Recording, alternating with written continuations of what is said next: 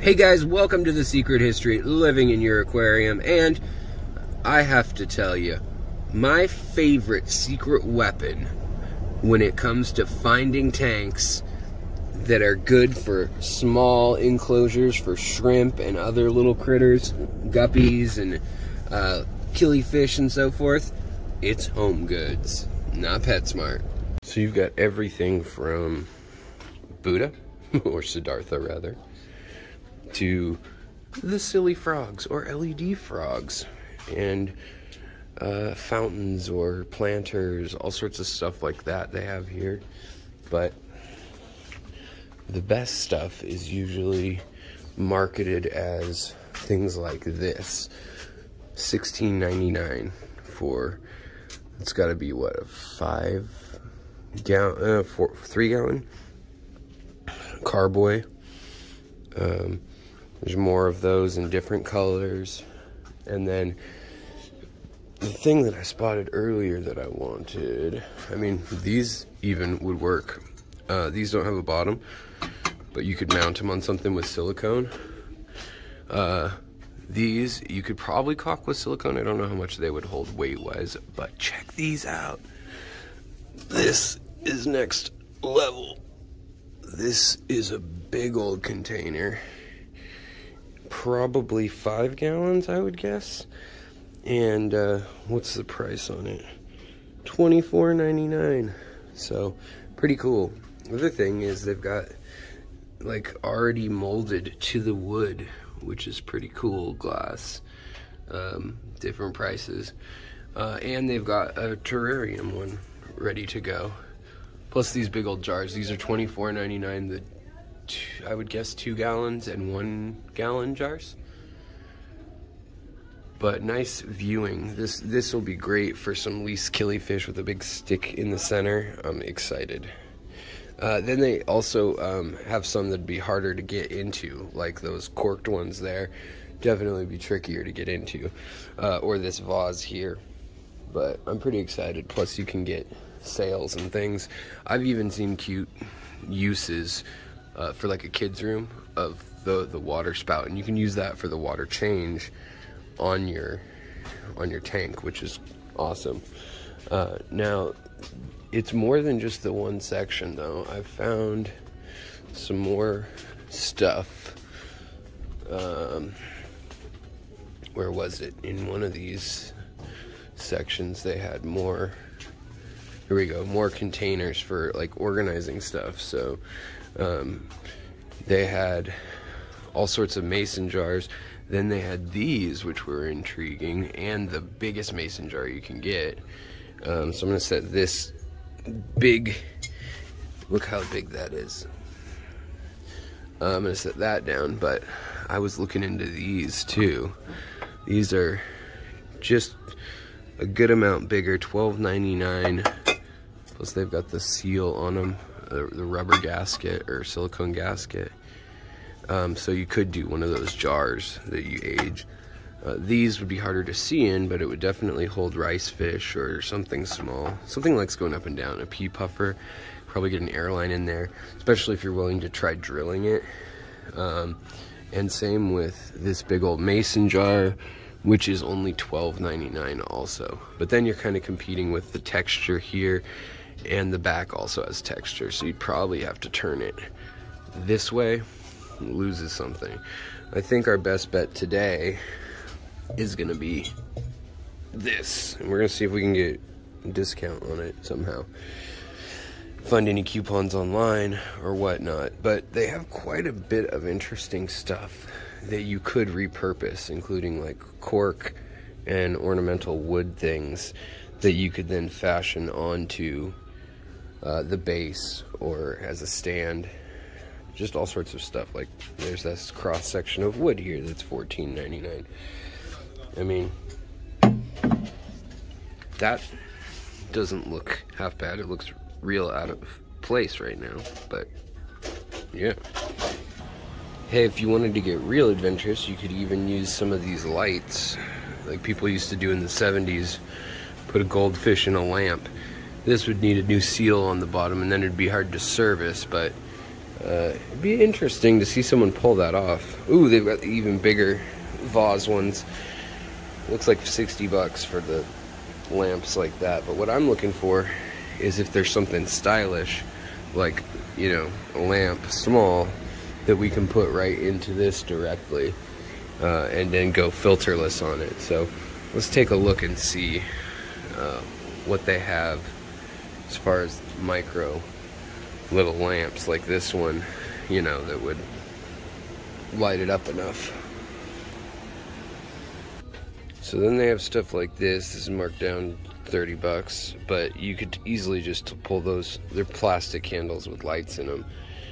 Pull those out, put bettas in them. You probably want a size larger than that, but definitely for acclimating the betta to spawn or introducing bettas to one another. I mean, people put them in jars that small. That's what they sell them in. So there's some interesting things you could do. You could even plant soil around these, except for where you want them to see each other, and then have real plants coming out of it. There's all sorts of stuff you can do. Here's another container there. That one actually has a bottom too. So they've got all sorts of funky stuff in here.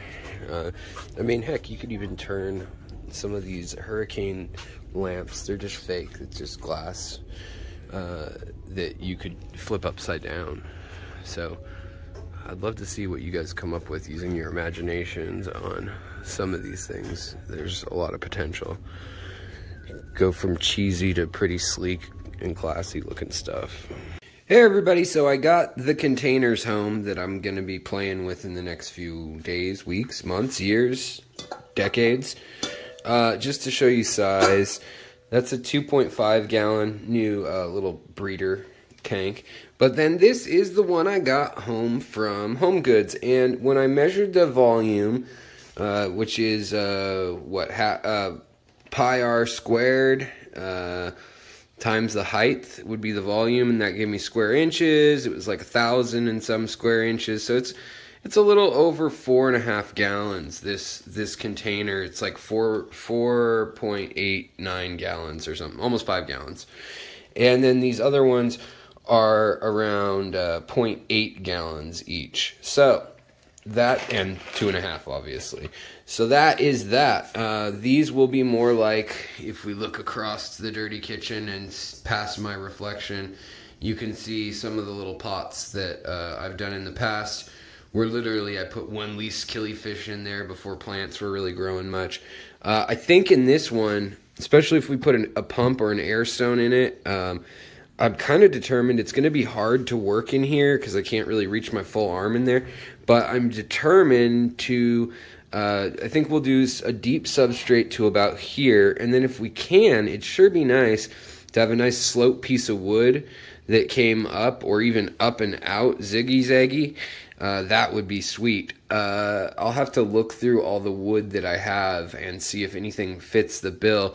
But for sure, I know I have one piece that would look great in there. I'm just going to have to figure out if I need to cut it up and then reassemble it, ship in a bottle style. So check back in for that video. But yeah, a great find, and I would never advocate popping tags, but that's something that someone could do quite easily. Find a vase that was the price that you thought the vase should be.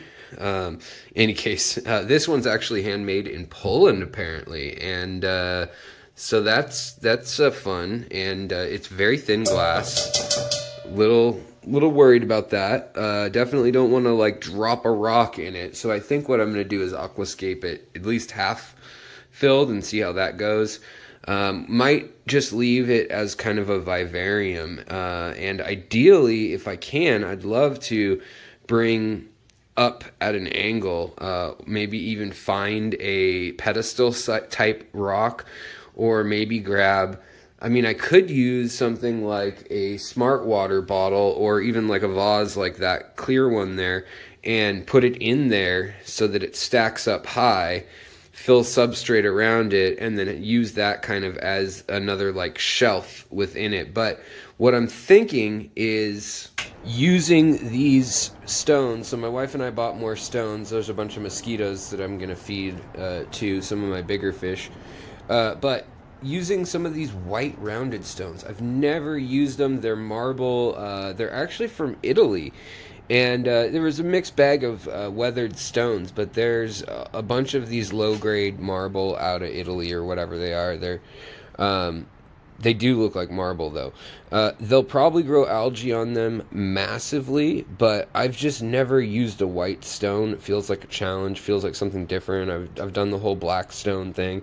And then the fact that they're rounded feels like it matches the container, even though putting spheres or ovals or rounded things within a rounded cylinder is not the most effective way to pack it always.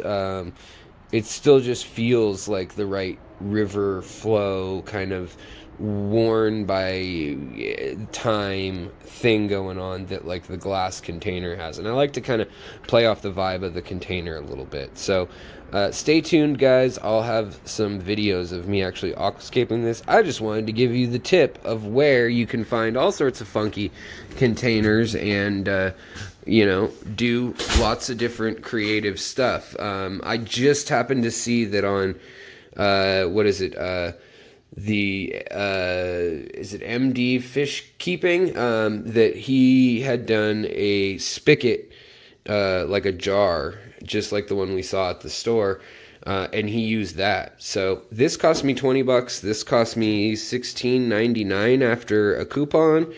These were supposed to be $12.99, I want to say, and I got them also for, I think it was 10 or 20% off. And then my mom brought me this one as a challenge that started this whole thing. So I guess it got out of hand quickly. And my wife is out of town. So it's the perfect time to get this built, make it look good, and then just put it somewhere and pretend like it's always been there. Sound good? Sounds good to me. All right, guys. If this was entertaining or a good little tidbit of where you can find containers to do beautiful things with in your aquarium room or fish room or gardening setup, give it a thumbs up. I'd appreciate that. It helps it greatly. All right, guys, I'll talk to you later. Bye.